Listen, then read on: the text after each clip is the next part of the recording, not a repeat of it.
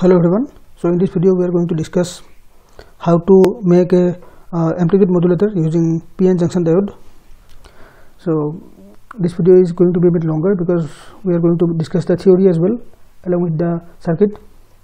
So I hope that you know the basics of amplitude modulation. So suppose we have a message signal MT and a carrier signal CT. Then the DSPSC AM signal is given by MT into CT, and the general AM signal is given by MT into CT plus CT, right? So in frequency domain it is given by this. So I think you already know you have done the Fourier transform of the signal and seen how to do this. If you have not studied the theory of AM, I request you to go through some book or some online resources and study the basics of amplitude modulation. So this is the basic general AM signal, this signal that we are going to make. This general AM is the signal that we are going to make. Now let's look at the spectrum. Suppose this is the baseband signal or message signal, which is from frequency FM to minus FM, because when we represent a signal in frequency domain using Fourier transform, we get this kind of a representation where we have a positive frequency and the negative frequency, right? And we have the carrier. For carrier also we have this FC and minus FC. So when we do the general AM, we get this kind of a spectrum. So this is the FC, the positive frequency and the negative frequency. So basically we have the mainly these frequency components. FC is the carrier frequency, and we have the FC plus FM, so which is the upper sideband, and FC minus FM, which is the lower sideband. So basically at this point the frequency is FC plus FM, at this point it is FC minus FM, at this point it is minus FC plus FM, and at this point it is minus FC minus FM. So this kind of a spectrum we get when we do amplitude modulation. Now this is the transfer function of a PN junction diode. So let's see, our main circuit is going to be a PN junction diode. The diode can perform amplitude modulation. So this is something interesting. Now how the diode can perform amplitude modulation, that is interesting, right? So suppose we have a diode, and in the input of the diode we have a signal xt, and at the output we have a signal yt. What will be the transfer function? How yt is related to xt, right? These two are voltage signals. We are not talking about the diode equation or the whatever current versus voltage wave that you see in case of a diode, but we are looking two voltage signals. One is the input and one is the output. One common example is the half wave rectifier. Here if it is a sine wave, in the output we get a half wave rectified signal, right? So in this case the xt will be the sine wave and yt will be the half wave rectified signal. But how to represent that mathematically? So we know that the diode is a non-linear device, right? Since this is a non-linear device, so we can say that we can model a non-linear function, and we can say that somehow yt is related to xt using this equation. If we can properly set this a and b, the terms, then a and b can be positive as well as negative. If we can properly set this a and b, then we can model the behavior of the diode using this equation. And you can try to model the output of a half wave rectifier from this signal using this equation, and it can be done. By properly selecting a and b, we can actually get the output of a half wave rectifier using this equation. Now this is the main circuit that we are going to use. Okay. Here CT is the carrier signal and MT is the message signal. So the MT plus CT, they are added. MT plus CT is given as an input to the diode, and in the output we have a signal called yt, right? MT plus CT. So how can we find the yt? So here xt is MT plus CT, so yt will be a square t plus b xt. So a into MT plus CT whole square plus b into MT plus CT. So if we expand the a plus b whole square formula, a m square t plus a c square t plus twice a mt into ct plus b mt plus b ct. So this is the signal that we will get. Now what are the frequency components of each term? Let's see. This is m square t. So if we have the m square t, So if we have a signal m square t, then its frequency will be twice fm. So by applying Fourier transform we can prove this, but again I am not going to do this in this class. Secondly, we have a signal c square t. Similarly, if m square t we have frequency twice fm, for c square t we will have frequency twice fc, right? What is the third component? Third component is twice am t into ct. So twice am t into ct, this has the frequency component, so it will be again the convolution of mf and cf. So by applying the Fourier transform we can find that the two frequency components are fc and fc plus fm and fc minus fm. So these are the two frequency components. So you can try this yourself. Now the next is mt. So mt will have the frequency fm and ct will have the frequency fc, right? So these are the frequency components of all these signals. Now if we pass the signal through a bandpass filter with center frequency fc, what will happen? If we apply a bandpass filter with center frequency fc, then let's see one by one. The frequency is twice fm, and we know that in amplitude modulation the frequency of the message signal is much smaller than fc, right? Fm is much smaller than fc, so twice fm will also be much smaller than fc, so this will be gone. Next, this is twice fc. Twice fc is double of fc. This is much bigger than fc. Since this is much bigger than fc, if we apply through a bandpass filter, this will also be gone. Now if we look at this mt, this is the frequency fm. Fm is also much smaller than fc, so if we apply through a bandpass filter, this will also be gone, right? So we will be left with only three frequency components: fc, fc plus fm and fc minus fm, right? So the final signal is this one, twice a mt ct plus b into ct. Now what is the bandpass filter? So the bandpass filter, you have studied bandpass filter in using op-amp, but we are not going to use that. Actually we are going to use a LC tank circuit as bandpass filter. There is a primary reason for that, because op-amps are not very good for handling high frequency, and since we are doing a modulation, our input will be already having a high amplitude, so sometimes it is difficult to handle this kind of signal using op-amp. So we are not going to use a narrow bandpass filter as you have studied in op-amp, but instead we are going to use an LC tank circuit. So LC tank circuit works like a bandpass filter whose cutoff frequency is given by this equation, f0 equal to 1 by twice by root over LC. So this is the resonant frequency of the LC tank circuit, and at this frequency it will be a pass band, because it is easy to understand. Because see, because we know that the inductor allows low frequency to pass and stops the high frequency, and capacitor allows the high frequency to pass and allows the low and stops the low frequency. So in this way, if the frequency is higher than the cutoff frequency, it will be bypassed to the capacitor. If it is lower than the cutoff frequency, it will be bypassed to the inductor. But when it is resonating, then this behaves like a short circuit. So for a very narrow band, this allows the signal to pass.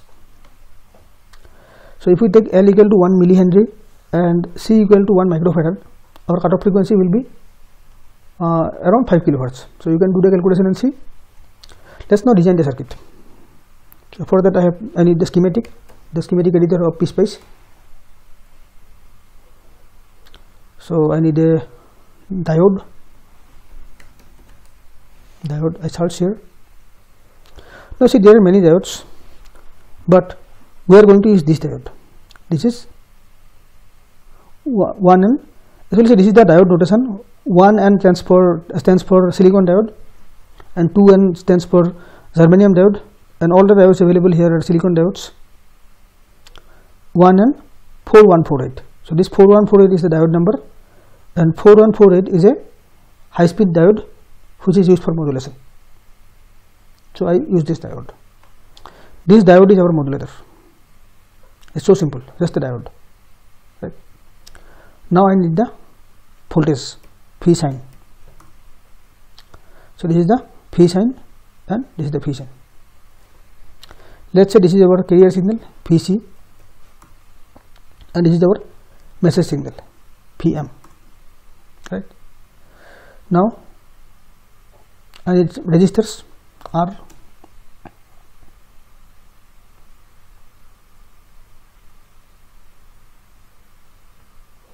and I need another resistor for, because we are making an adder, and when we make an adder it is good to have another resistor, and this should be a bit bigger than this. So just like adder using op-amp that you did.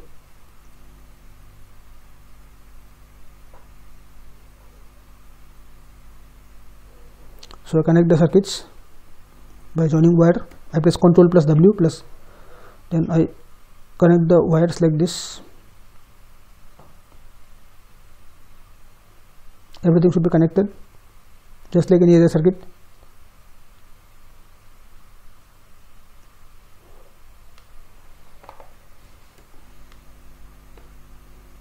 Okay, so we have done the connections of this side. Now we have to make the band pass filter. For that we will need an L inductor. I press Ctrl R to rotate it, and I need a capacitor. Again Ctrl R to rotate it. Okay.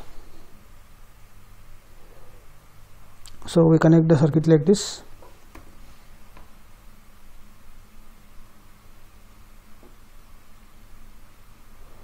Again this is connected to this point. Then I need another resistor for the RL, load resistance. Again Ctrl R.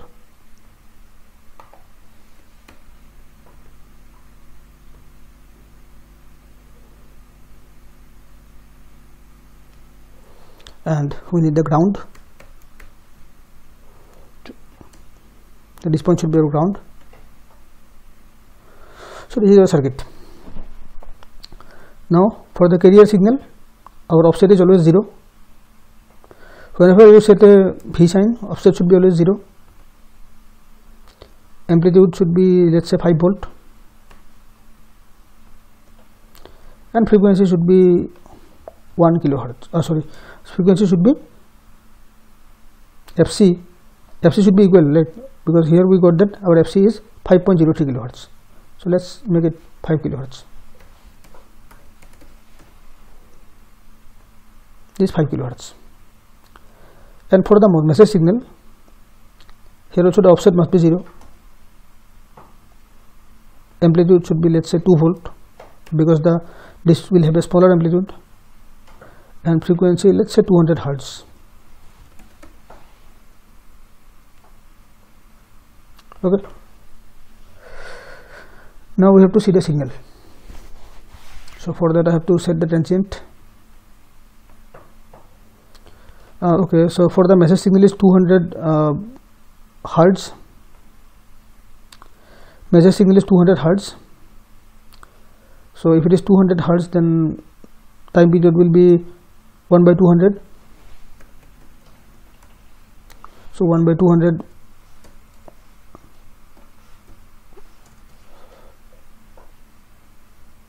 1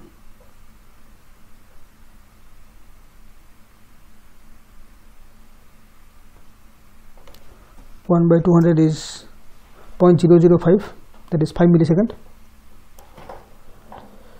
So let's make it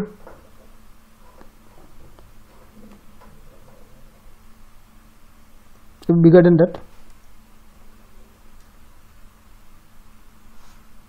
Let's say we do it for 5 millisecond. Let's make it for 25 millisecond.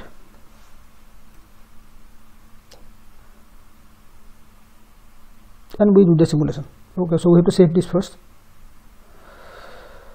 So I have to make a folder.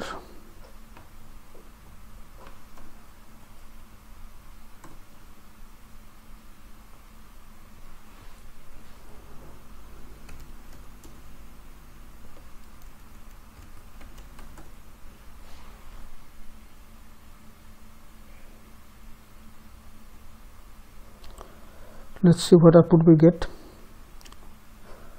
Okay, so what is the resistor, output resistor? Let's name it RL, the load resistor. then we have to see the voltage across RL is to 2. Okay, so to some extent we have got a AM signal, right? But the voltage is very small. So why is it so small? Okay, so I have not yet said this should be 1 millihenry and this should be 1 microfarad, right? 1 millihenry and 1 microfarad, as we have seen here. 1 millihenry and 1 microfarad. Now we do the simulation again.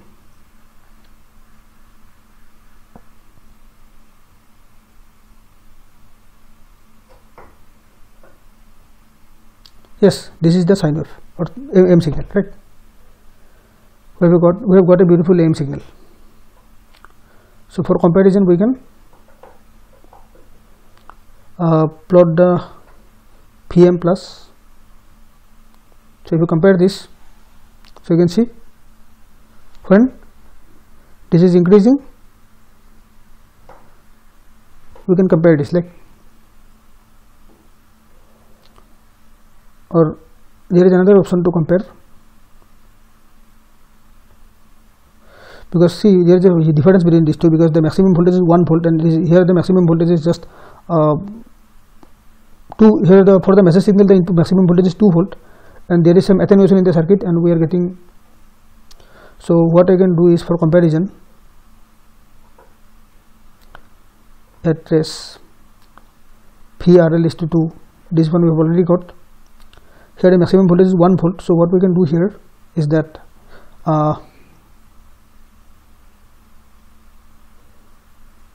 PM plus PM plus 0.5 into PM plus. So now you see we can actually compare them, right? So if it is increasing, this is also increasing, you can see the trace, right? So we are getting a very nice trace. Okay, so we are getting a nice trace.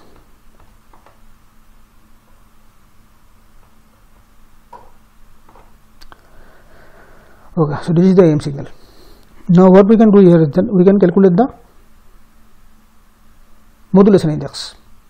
So modulation index is given by AM by AC. So our AM is given by, AM is 2 volt and AC is, the carrier amplitude is 5 volt. So it is given by 0.4, right? And practically if we see, practically it is given by P max minus P min by P max plus P min. So what is the P max? So you can see here, let me just trace, delete all trace PRL2. Okay, so we can zoom in using this. So if we zoom the maximum part, what is the maximum voltage? So P max is your around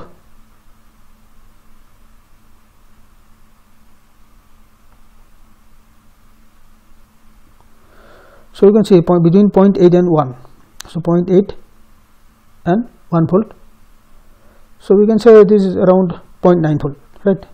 P max is around 0.9 volt. So our P max is 0.9 volt. And what is P min? Click here, again click here. This is P min. So what is P min? P min is 400 millivolt, that means 0.4, and this is around 0.2, right? P min is 0.2, 0.2 volt. So now if I apply this, so 0.9 plus 0.2, so 0.9 minus 0.2 will be 0.7, divided by 0.9 plus 0.2 will be 1.1. So there is some error, there is always some error. So you can calculate the percentage error, but we are getting the modulation index to be 0.6 around.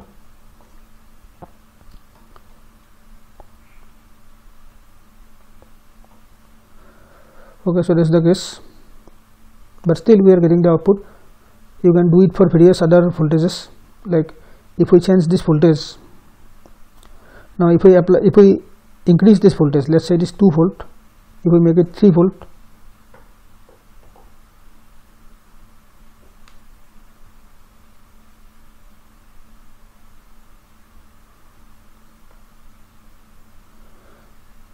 VRL is to 2,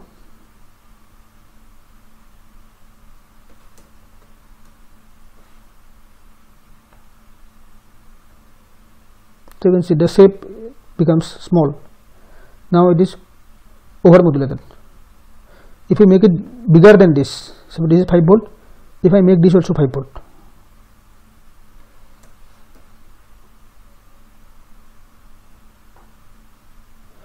so you can actually see the over modulation, under modulation, all the problems in this circuit. So this is critically modulated, and if we make it bigger than 5 volt, let's say 7 volt, now we should get over modulation.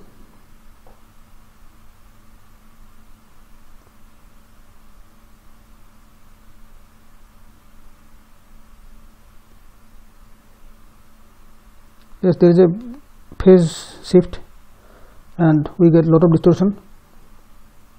So this should be small, then we get a proper modulation. Let's make it, let's say 2 volt.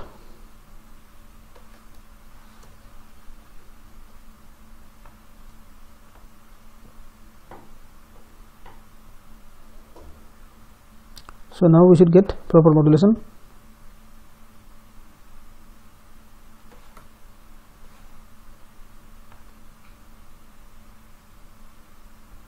Yes, so this is all about amplitude modulation. Now if we want to demodulate the signal, right, the opposite of modulation is demodulation. So what we have to do, we have to use another diode, the same diode, same, again directly type D1 and 4148. So I need another diode, right,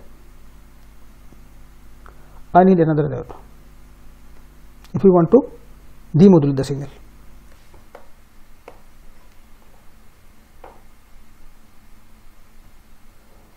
This is how we demodulate. Now if we want to see the output of this, let's say another resistor,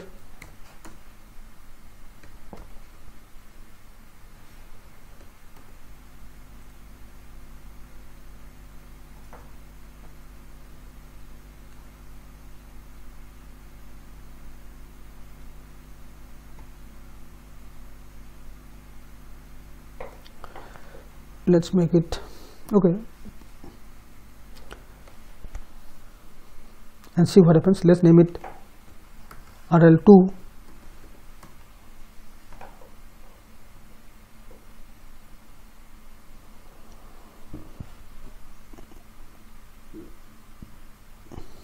So if we want to see this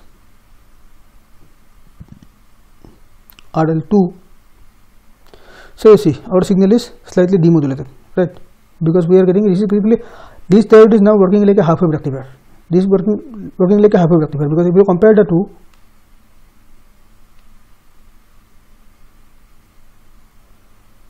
PRL is to 2,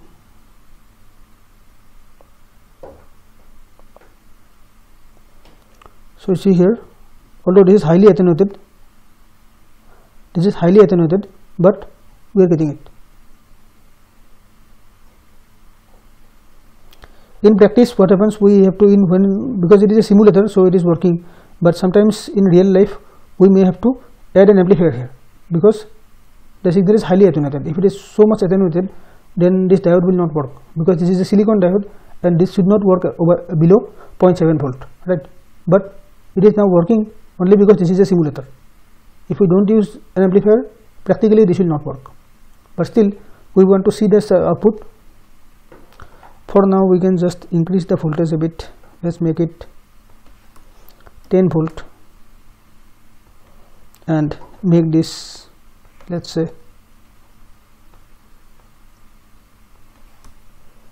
5 volt, and see if we can see any difference.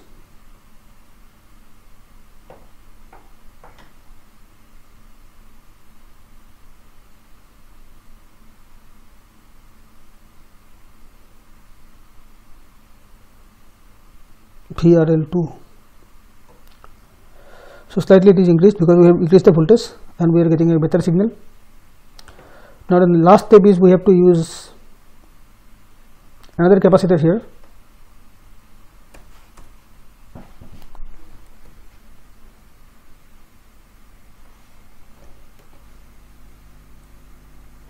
And remember, our FC is 5 kilohertz, right? FC is 5 kilohertz. So the cutoff frequency of this should be so such that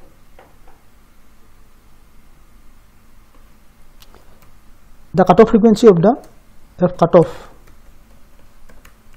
should be less than 5 kilohertz and this should be greater than 200 hertz. So if we apply R equal to 1K and C equal to 1 microfarad, then we know that this will give us an FC of 1.59, around 1.6 kilohertz. So we can actually use this. So let's make it 1 microfarad. Instead of nanofarad, I will make it microfarad, and we will see what result we get across RL2.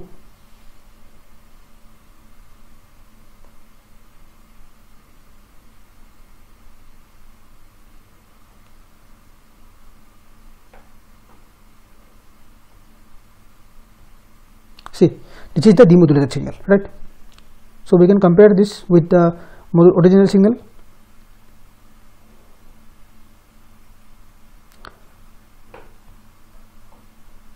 The input signal,